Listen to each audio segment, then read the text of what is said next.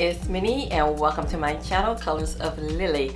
I want to share with you how I made my very own compost trash can, just in case you want to make one too. You will need a trash can to hold the compost, a drill with a large bit for holes, blocks to park your trash can on, and a compost starter is optional.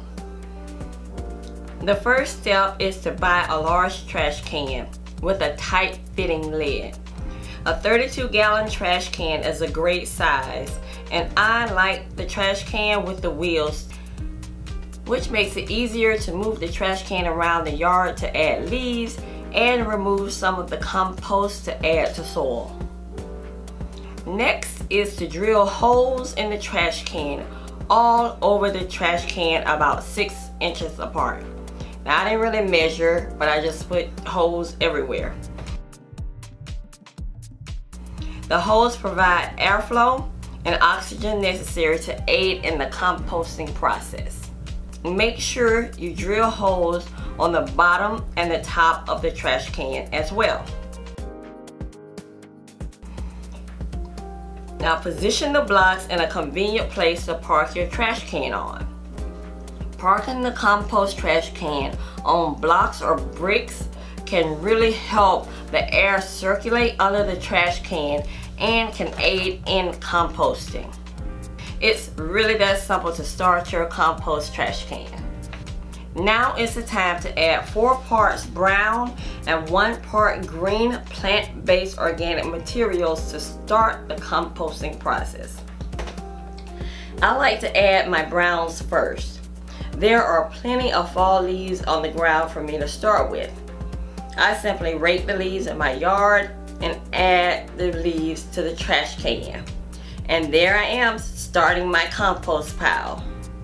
Browns are carbon-rich items like the dry leaves I'm raking, grasses, newspaper, dead plant clippings, wood branches, hay, straw, sawdust, and pine needles. I like to wet my leaves before I add my green. I just want them wet because they're so bulky when they're dry. Sometimes when you add water, they can kind of push them down a little more.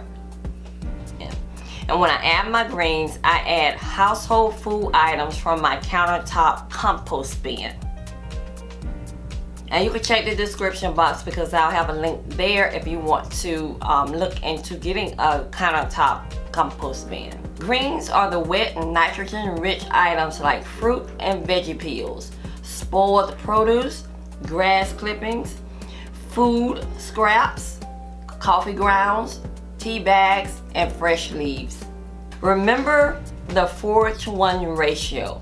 If there are too many browns, the compost process can be very slow and dry. You'll need to add more greens and water.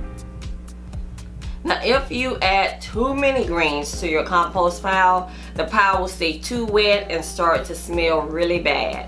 You will need to add more browns. The compost pile will fail if the process isn't corrected. I also add Compost Plus Compost Maker to help speed up the composting process. In addition to the greens, browns, and moisture, the compost also needs aerating to provide oxygen to the pile. I typically use a rake to turn my compost pile, mainly because I like to see what's going on in there. Now you can lay the trash can on its side and roll it around a few times to mix up your compost pile. Now the compost is ready to use when it's a dark brown, crumbly, and has an overall uniform appearance. I turned my other compost trash bin and pulled up some of the brown goodness up towards the top so that you can see it. Now when it's all like the dark brown pieces, then you know the compost is ready to use. I will even dig deep and pull some out to use if I need it. You can use the compost as a soil amendment to add nutrients to soil before planting, as mulch around your plants, flowers, and shrubs, or when you're planting a potted plant, you can use it to add to your soil. Compost is an organic material that has decomposed and broken down into nutrients that plants can use. A compost bin helps to speed up the process by deliberately combining the necessary ingredients, the organic material, moisture, oxygen, and bacteria to help you have wonderful brown goodness, which is compost. Now, a couple of things I must tell you about composting. Do not add meat or dairy products to your compost pile. They will spoil, smell bad, and attract pests, and you do not want that. I hope you guys enjoyed this video of me showing you how to start your very own trash can compost pile. Now, I enjoy mine. It's better, to me, it's better than it just being out on the ground. I have a little more control over it, and like I said, I can move it wherever I need to have compost, so it's kind of mobile, if you know what I mean. So let me know if you like the video by liking it, and then if you are composting using a trash can compost, let me know that as well down in the comment section of what you enjoy about it. And if you are getting ready to start one, and if you start one using these simple directions, please let me know down in the comment section. I'd really be interested to know. Y'all have an amazing day, and I will talk to you later. Bye bye.